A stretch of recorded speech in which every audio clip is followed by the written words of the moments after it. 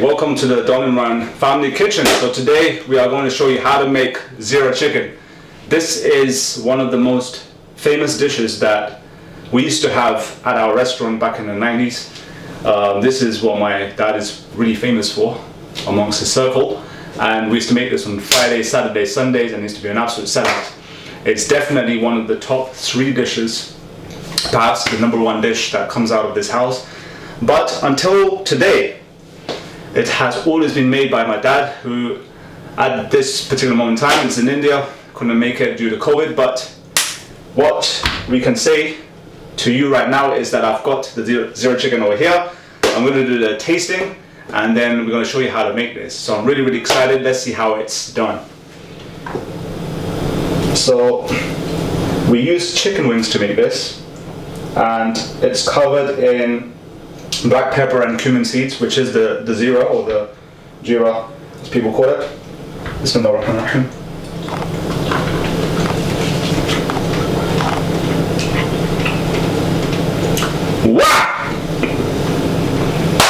Okay, Bismillahirrahmanirrahim. First I am going to put in sunflower oil, which is, we've put half a cup, but you can also put 1 cup if you want. This is our personal preference. So there you go. So here are some cumin seeds. We put 4 teaspoons of it. Now you'll notice that it's been partially grinded. We haven't grinded it completely. There's a method to cooking this. So I am putting in 4 teaspoons of cumin seeds. 4 tablespoons of black pepper. Also, same thing as the cumin seeds. These have been partially grinded, not completely grinded. So there's a method to this, as I mentioned. That goes in. Now I'm going to give it a stir. So in the grinder, I've put in 2 medium tomatoes. They've been chopped up. I've also put in 3 green chilies. Now we're going to grind this. Before that, I'm going to put in 1 tablespoon of ginger and garlic paste. And I'm going to put in 3 tablespoons of yogurt. There you go. Now I'm going to grind this together. So time to grind this.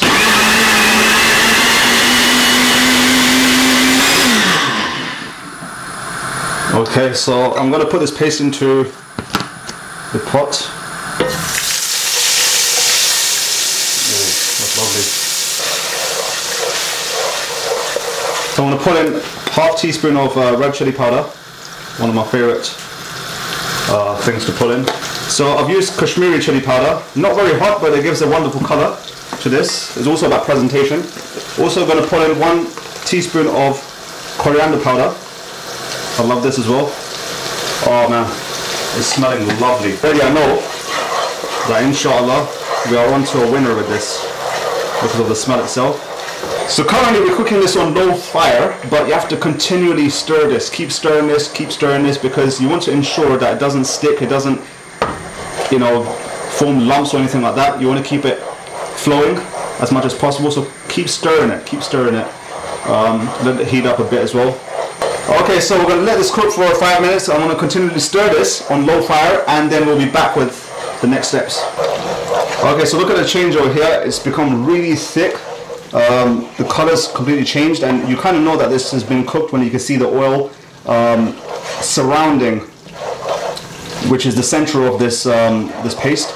So I feel quite confident. I think we can move on to the next step now. Okay, so I've got 1 kilo of chicken wings, and I'm going to just place that in now. It's time.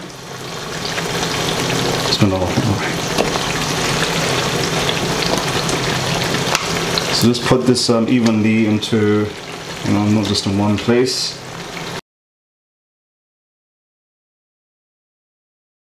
Half teaspoon of sea salt, pink salt actually. So now what I'm going to do is at medium fire, I'm going to first mix it up.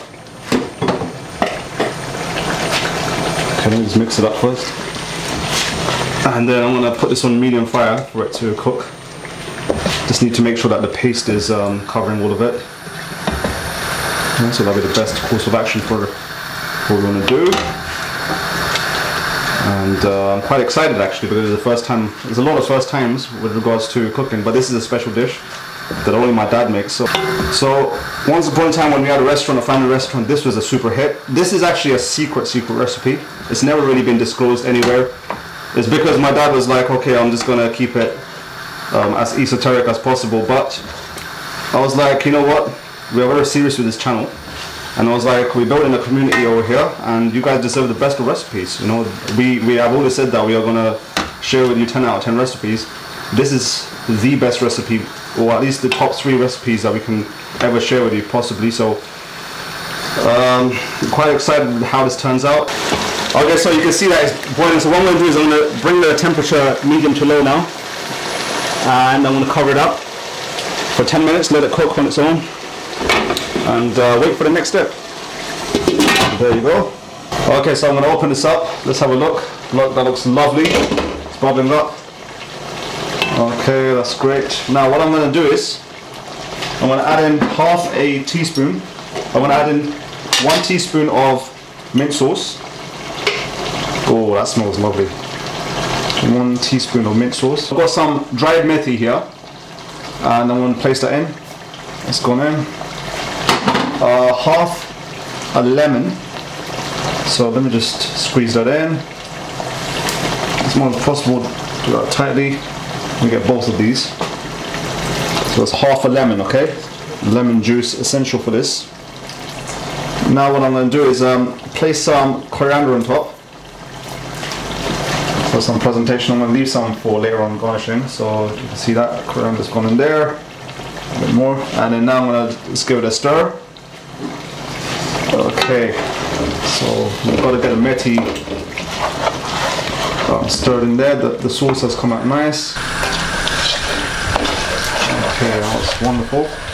So the methi's mixed in quite well. So would have the mint sauce. So would have the lemon juice that we put in there. Okay, so we're done now. So now it's time to just put it into the plate.